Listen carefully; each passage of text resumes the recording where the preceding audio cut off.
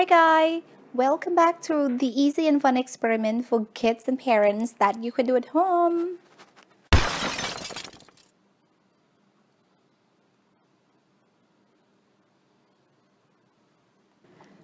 What you saw just now is raining blood, which you can make it easily by yourself using glasses, water, cooking oil, food dye, or in this case I use lipstick and fork.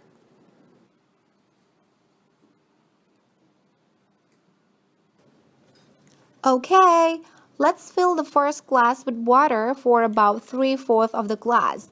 Make sure that you left some room for cooking oil. And now pour a bit of cooking oil into the second glass. Then drop some food dye, or in this case I use lipstick, onto the cooking oil and mix them together by fork.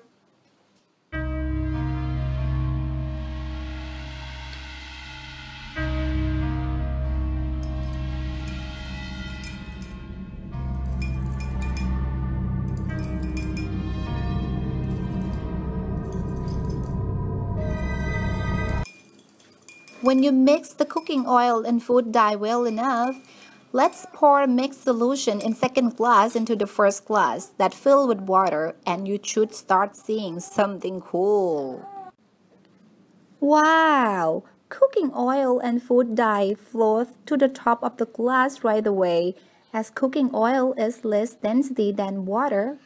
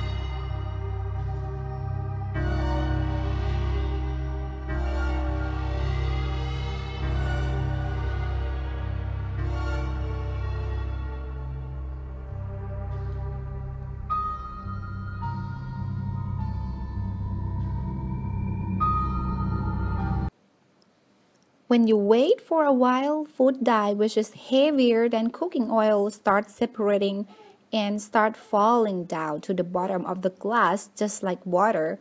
Looks like raining blood.